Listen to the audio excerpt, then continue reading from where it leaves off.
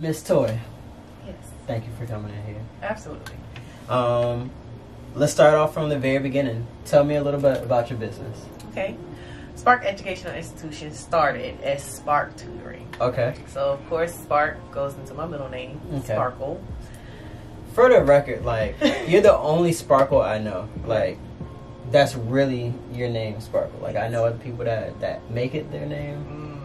By far, you got the most unique name that I've ever met in my like Toy Sparkle pair. But yeah, go ahead. Yeah, Sparkle actually did come from the movie Sparkle. It's like one of my mom's favorite movies, and she really wanted my name in lights. So here we are. Safe to say you made it. I made it. You made it. Okay. In the lights. Okay. Always. But yeah, Spark Educational Institution developed from Spark Tutoring. And we came up with the hashtag, actually, me and one of my best friends. We were just like in group chat. Shout out to your best friend. Absolutely. Fraction. Brandon Fraction. Oh, there we go. It up. Yeah, okay, yeah. Okay. Stigmas all around. Oh, yeah, you can't hide away from us right now. I know. But it was like the day one chat, so it was like Fraction. We got Hamp in there, my best friend Alicia, Frank, you know, Hannah Lynn, you know, right? Tasha, you know. And I'm pretty like, all of them have a business. Toshmo. She's coming in about 2 weeks. Oh, word. Yeah, I must have inspired her. Yeah. We've been talking about this. And then I got, you know, my boy Frank with the photography, Soho, Southern Hospitality photography. Okay. You know, Hamp got the candle. You know, Hamp's going crazy too. I need to get Hamp in here. So we were just talking, you know, best friends, hitting it. I'm like, okay, y'all, I really want to like take this tutoring thing to the next level. I need a hashtag, you know. I can't be out here on Instagram without a hashtag. You gotta have a hashtag. So we started different little things, and then Fraction was like, don't let your mind perish. And I'm like, yo, that's it. Flame emojis. Right. Okay. So, I was excited because I'm like, okay, it's using my last name. It still has a part of me in it. It still has the educational portion of it. So like, I've been sticking with it. And every post, I put my hashtag. So it's growing. So let's take it a step back then. So you tutor, you're a teacher. What do you teach? What do you teach? What tutor? And what age group? Okay, so I'm an elementary teacher. Okay. So I have a certification which is pre-K through 3, which is early childhood. There's also a certification we can go to 6th grade. But at Norfolk State, I stuck with pre-K 3. So I could teach up to 3rd grade, but with my master's degree, I was able to venture into some other positions like teacher training and interventionist. And I wanted to make some money on the side. It actually developed when I moved to Richmond for a year.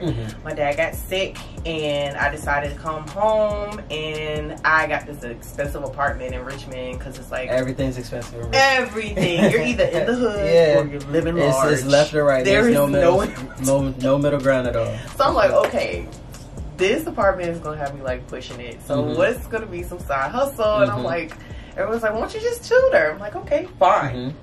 Got a client. He was consistent, and then I was like, okay, I could really do this. So when I came back, that's when I developed Spark Tutoring. I got back into the Hampton Roads area. I started getting more clients, word of mouth, and I mean, I'm here now. Just finished a whole 6-week program. So let's dial it back. The fact that you're tutoring pre-K to 3rd grade. My son's 4 right now. Right. Let's just give you a round of applause because you have patience. Yes. Because you got patience right there. Oh my goodness. Oh my goodness. So that's impressive right there. To kind of, I always talk in circles, so bear with me. So how's that affected you with the pandemic? Has it been a help or a hurt with you with the pandemic? I don't think it created any change for me. I've always put myself in a mindset of thinking, what about the kids? Like, you think about how stressed we get sometimes, how frustrated we get. Those moments we want to just literally throw the laptop, walk out the room, throw the phone, whatever you feel. Like, let's not act like we don't have those moments. I know for sure I do. So think about a kid that can't fully express themselves, that is just needing help, and they can be molded. I've put myself in that mindset to say, I have to be that person to allow them to express it, teach them how to express it, and also develop them. So I think it's extra dope that you have something that's recession proof. So shout out to everyone that has their side hustle, and I think that's very imperative. So you're already ahead of the curve right now by having something on the side. but the thing that you have with your side hustle, that's a recession proof. So that makes you stand out right there. That's really, really dope right there for your business.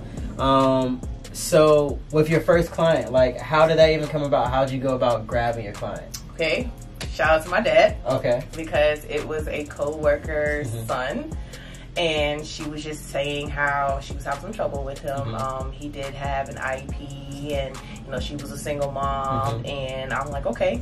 She lived in Richmond, so it was maybe about a 10-minute drive from my apartment, but maybe 20 minutes from my job. So I would just drive straight to him after work. I would tutor him for an hour for 2 days a week, and we started seeing improvement. So I understood as a classroom teacher, regardless of what grade you teach, you can say you teach third grade, but you got like kindergartners in your room, you got first graders, you got a fifth grader in there, you got a fourth grader in there. Developmental wise, they're all over the place. For sure. I see that right now, even with like our son, just seeing the classroom setting, like they are all in their own special places.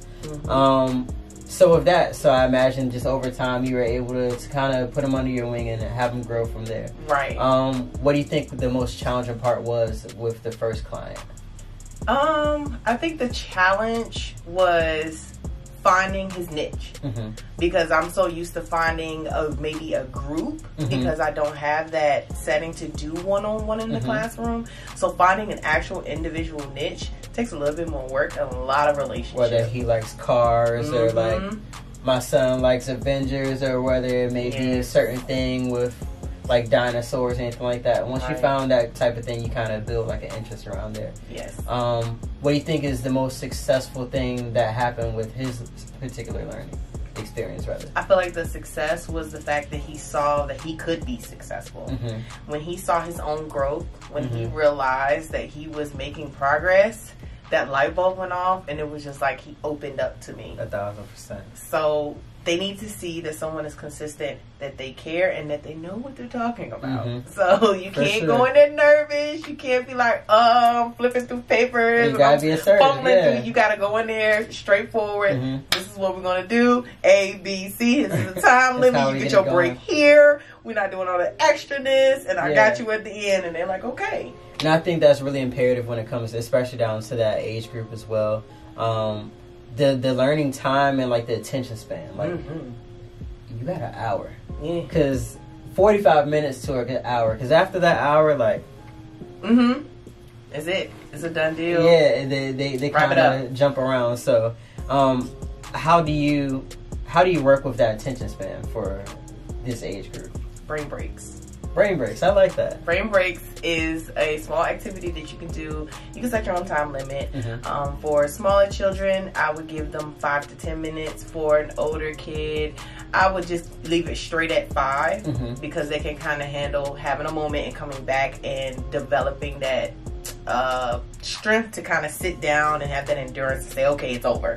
Versus think about your son. You give him a break, it's gonna take him a minute to kind of come back. He's got to get back to it. Yeah. So you gotta understand. You gotta kind of account for that. So that's why I said maybe 5 to 10 minutes. Because after that 5, you need another 5 to be like, okay, when I come over here, we're gonna breathe. You have your 5 minutes, and then we bring it back in another 5 minutes. So I completely understand with that. Then you gotta time everything. Literally everything. Oh, they're gonna have to stop and tie their shoe. They're gonna need a snack. They're gonna snack time is look imperative. over here. Squirrel. Literally, it happens. It happens. I can definitely believe that. Now, with what you do now, considering that a lot of things are remote, how do you adapt to doing things remote with the laptop with the children? How does that work for you? Funny thing is, I had already started providing online tutoring prior to the pandemic. Nice. So I already had a platform. Right. So it was just like, oh, I'm just going 100% to remote instead of offering that, because that client from Richmond, he was my first online client as well when I moved back to the area. Goodness. So I just expanded from there. I kind of worked out the kinks with him. So it was very easy to just say, all right, here are your slots. Here's the link.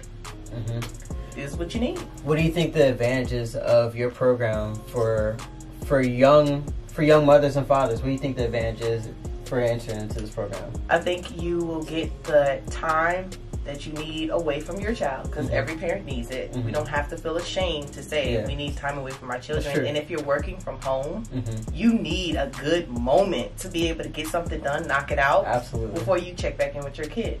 So I can pretty much guarantee you an hour to an hour and a half with just silence. It's peace. I got it. No worries. Don't worry about it. And if I need you, I'll text you.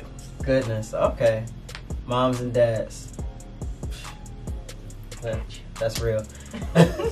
So overall, what's the goal to accomplish with this then? The biggest goal that I want to achieve is to actually start my own virtual homeschool. So I've already reached some kids in New York this summer. So I was like, ooh, I'm excited. We're starting to expand. Butterflies going. Right? I think for all of us, all entrepreneurs, and we're going to a different section of our business, like you get overwhelmed. You're like, can I do this? Like, I know I'm already doing it right here, but the fact that it's just in New York, why do we do that for some reason? Like, we're doing the same exact thing. Self-sabotage. Why are we doing that? Like, we just need to have a lot more confidence in ourselves. And once we reach it, it's like, all right, we're here. Push the next limit. I agree. I feel, and I'm sure we all heard it in different words, but pretty much like if it doesn't make you nervous, like that might not be it. That thing that makes you nervous, that thing that has you on the edge of your chair, that power. That's the thing that you want to do. That's what you want to lock into, because nothing worth it comes easy. Like it's not gonna be easy at first.